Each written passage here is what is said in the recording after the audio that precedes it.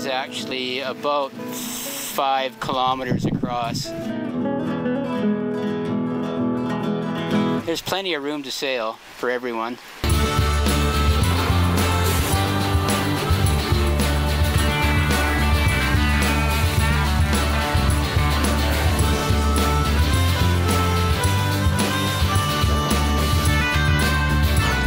When the Norte comes, generally the trend is for 3 to 4 days.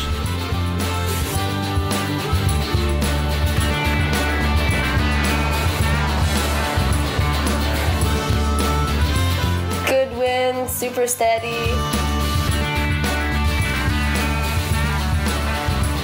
With the island there and the mountains, even if we don't get an El Norte wind, we still have a thermal because it's cooler out in the sea and it's hotter in the mountains, so it makes the wind cycle through.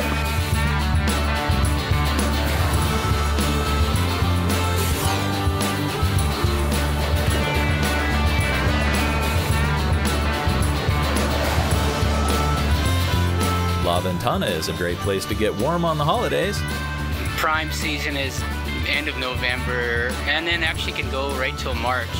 But don't forget your wetsuit. We've had winters where you get more El Nortes and it gets chillier. You want to wear a 3-2 wetsuit, but it doesn't get that cold here.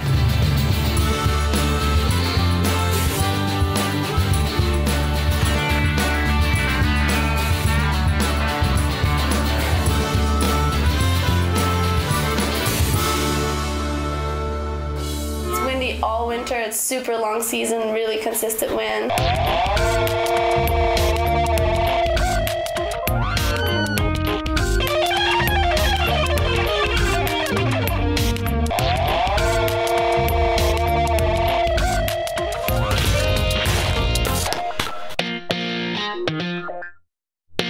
The beach is wide, the wind is reliable, and beginners do well here.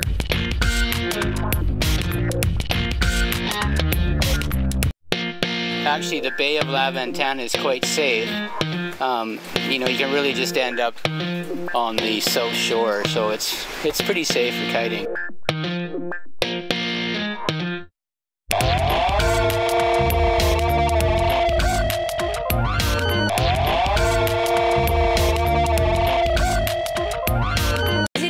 The next few weeks will probably be the most crowded because it's Christmas time and a lot of people are on holiday and everything. But I mean, the bay is giant. So if you want to get away from the crowds, you drive 10 kilometers up north and you got nobody up there.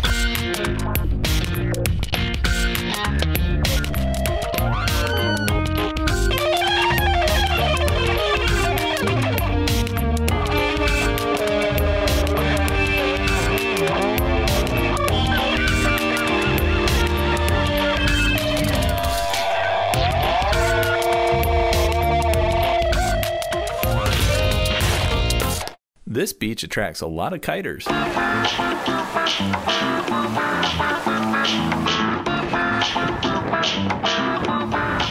Probably around 70 to 80 kites, and somewhere about 40 windsurfers.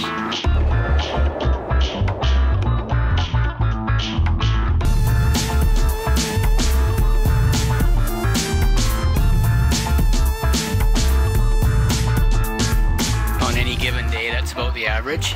You can do an upwinder for 10 minutes and you're away from the crowds. The bay is so big.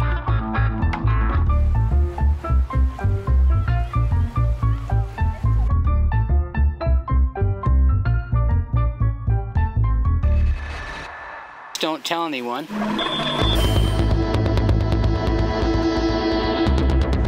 Coming soon. Find out that your kite is not going to fly again. Your job is to get off of the water and back in safely. The Kitesites.com series is free on iTunes, YouTube, and other podcatchers. You can also download our videos directly from most video-enabled smartphones or through the new iPhone app. Thanks for watching, and thanks for subscribing.